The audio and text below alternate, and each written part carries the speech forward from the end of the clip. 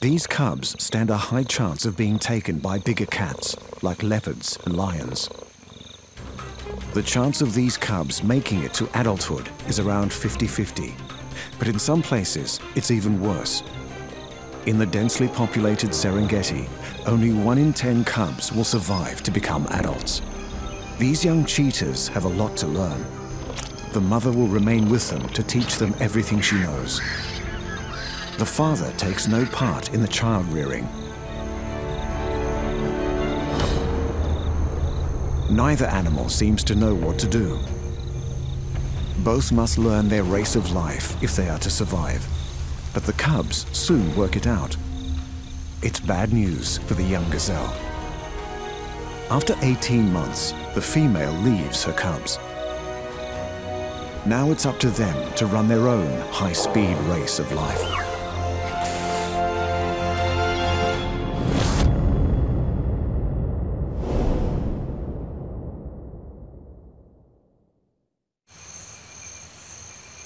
After the cheetah, the top 3 runners on the planet all belong to the same group.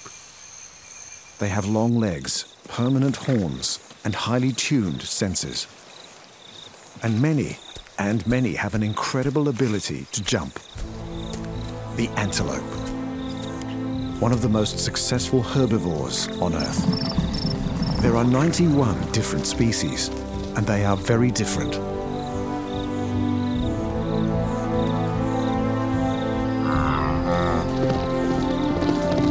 Antelopes range in size from over 2 tons to a delicate 1.5 kilos.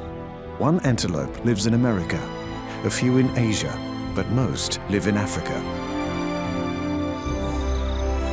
The Serengeti Plains of East Africa are home to a colorful collection of antelope.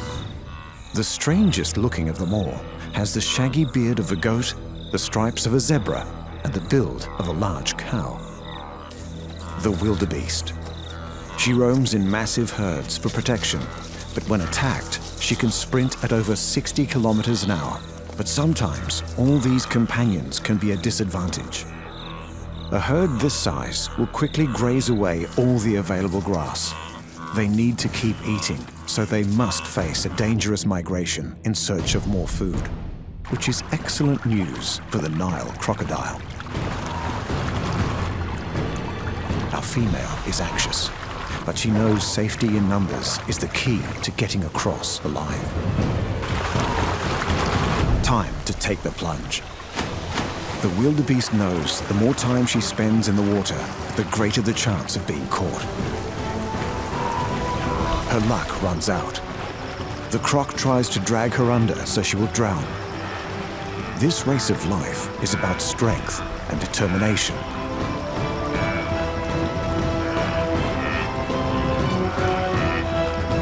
She's done it. An incredible escape. But she must cross this river twice a year. If she's strong enough, fast enough, smart enough, she will win this race of life many more times to come. Meet the fussy eater of the plains, the topi. These gazelles have developed a long muzzle and sensitive lips to forage among the long grass for young new shoots. But there's a huge advantage to this picky eating habit. This topi gets so much water from his food, he does not need to drink. In a country where drought is common, he wins this race of life by not needing rivers and waterholes to survive. And when he needs to run, he can really run. Topis can flee from predators at 70 kilometers an hour. The movie star of the antelopes has played a leading role in almost every African wildlife film. He's handsome, sometimes the victim, and always the athlete. The Thompson's gazelle. They prefer to eat short grass, so they follow the large herbivores who remove the longer grass.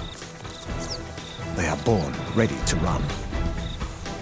But these graceful animals are the preferred prey of the cheetah. The cheetah can outrun the gazelle, so the situation looks hopeless for the prey. But the Tommy has a clever bag of escape tricks. Thompson's gazelles can turn faster than a cheetah, They can leap higher and they can run for longer. Despite his delicate appearance, the Thompson's gazelle has an even chance of winning this race of life. The second fastest animal on 4 legs is the last of his kind, pronghorns. These beautiful herds were nearly wiped out when humans arrived in North America. They're not technically antelopes, as they have a different horn structure, but they fill the same ecological niche. And they can really run. These impressive animals can reach speeds over 80 kilometers an hour. And they're exceptional at endurance. The herd must migrate 500 kilometers every year to survive. Pronghorns are well equipped for running. They have a large windpipe, heart, and lungs. And they can outrun all the American predators, wolves, bobcats, and cougars. This is the supreme survivor of the American race of life.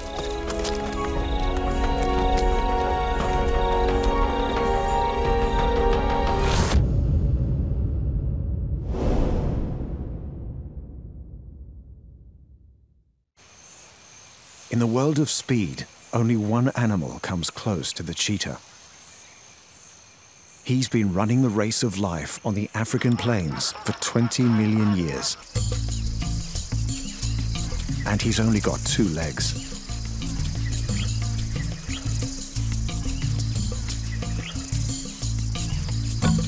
The ostrich. The world's biggest bird is not able to fly, but he can run like the wind. He might not look streamlined, but he's built for speed. Most birds have 4 toes. The ostrich has 2. Their feet have almost transformed into hooves.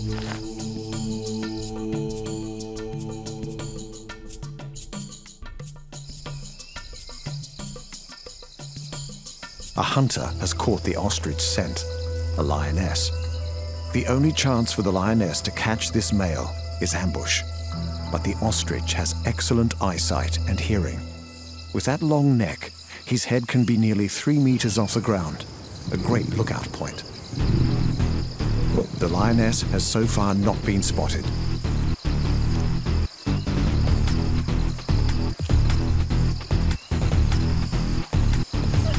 She moves in closer.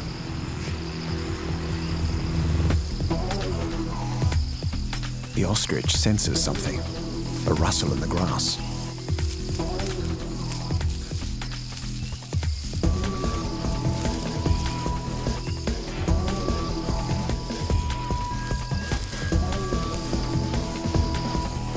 He sounds the alarm.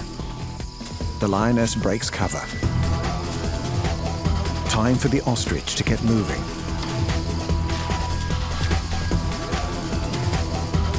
You have to be good to catch an ostrich.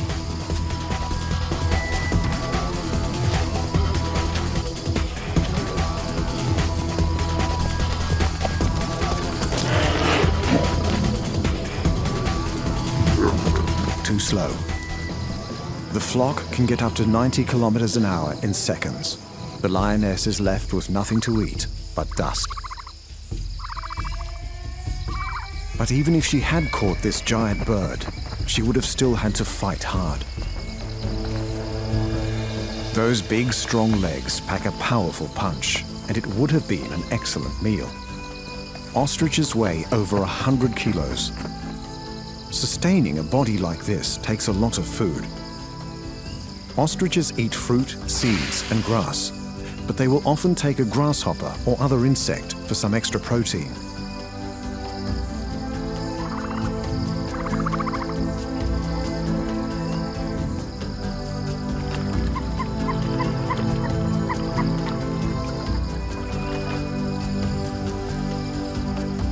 The ostrich is the extreme of bird evolution. He may not be able to fly, but of all the birds, he runs the fastest race of life.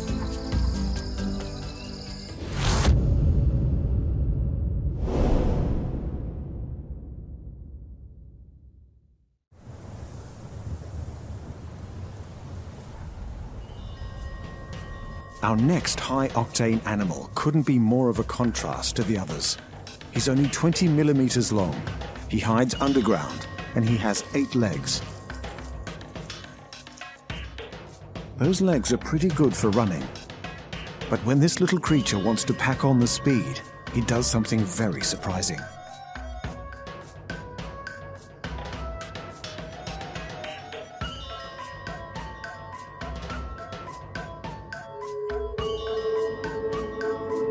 The golden wheel spider is the only creature in the world that actually turns itself into a wheel to get out of trouble. Golden wheels live among the hot sand dunes of Namibia in Africa.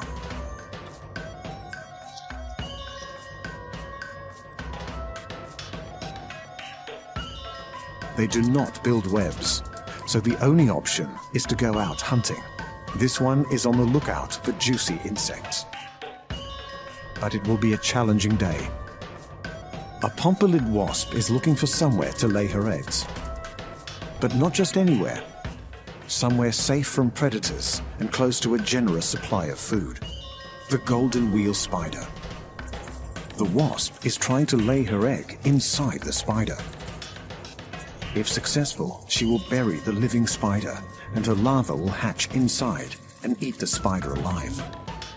But first, she must sting the spider, and the spider is not about to cooperate. He needs to get away, fast. The golden wheel tucks his legs into a wheel shape, and off he goes. He's speeding down the dune at 1 meter a second. His body is spinning at 20 times a second. It's a dizzying experience. But the wasp is left behind. She must find another victim for her living nursery. And the spider has escaped a gruesome death. Golden wheel spiders do have a venomous bite, but it is not harmful to humans. Their main defense is to hide in a deep burrow far from predatory wasps. The burrow might be 50 centimeters deep, so this spider has to shift a lot of sand. He will end up moving 80,000 times his body weight in order to build a safe home. The first stage of the dig is the most dangerous. The spider is too exposed. Here comes another pompelid wasp.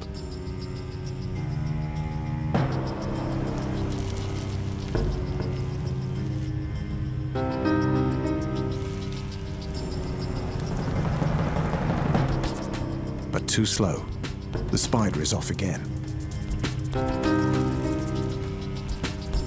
This little drama plays out hundreds of times a day in the Namibian desert. Sometimes the wasp wins and has a chance to give life to her offspring. But today, the golden wheel spider has won again. He completes his silk-lined burrow and retreats to safety. This tiny marvel of the sand dunes will emerge again at nightfall to continue his high-speed race of life.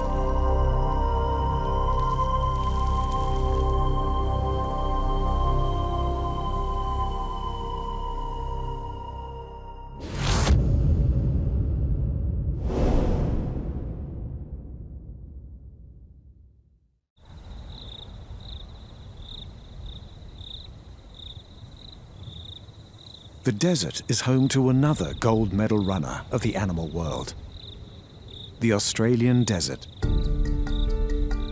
This creature is custom created to survive the incredible heat of the red center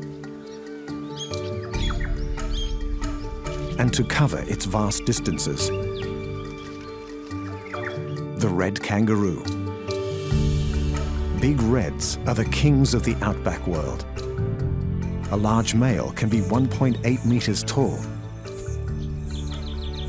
And he has a unique way of covering a lot of ground quickly. These animals are perfectly engineered running machines. Half their body weight is muscle, and most of it is around the pelvis area to power those enormous hind legs. Our kangaroo's bound is almost effortless. He is using less energy to breathe now than when he was standing still. He doesn't accelerate by bounding faster. He just increases the length of his leap. Amazingly, he can cover up to 8 meters in a single bound. He is running as fast as the desert wind at 70 kilometers an hour. He needs to move fast. The rains have failed and his food supply has dried up. It could be hundreds of kilometers to the next patch of green desert. He's traveling with his mob. 80% of these roos might be killed by the drought. Finally, food and water. But other animals are also after a meal. A single dingo won't attack a full-grown red kangaroo, but a hungry pack will give it a go. As the kangaroo speeds up, so do the dingoes. But the wild dogs have to move their legs faster and faster to keep up. The roo is cruising. He can keep this up for as long as it takes. The dogs quickly tire. The roo lives to leap again. Young kangaroos are more vulnerable, and danger is never far away.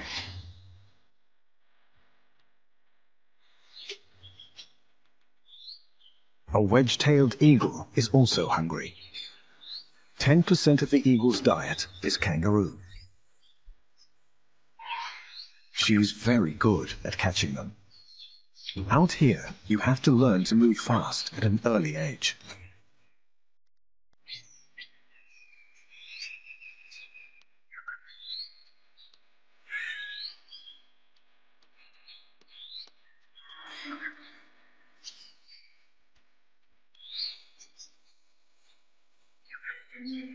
He may survive to have his own mob and pass on his genes. The kangaroo win again.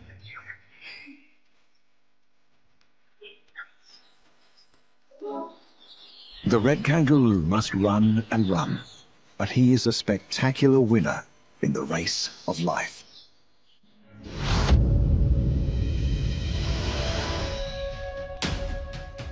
At the top of the athletic table, the race of life is truly breathtaking. Animals faster than cars, more maneuverable than a gymnast, and with more clever moves than a dancer.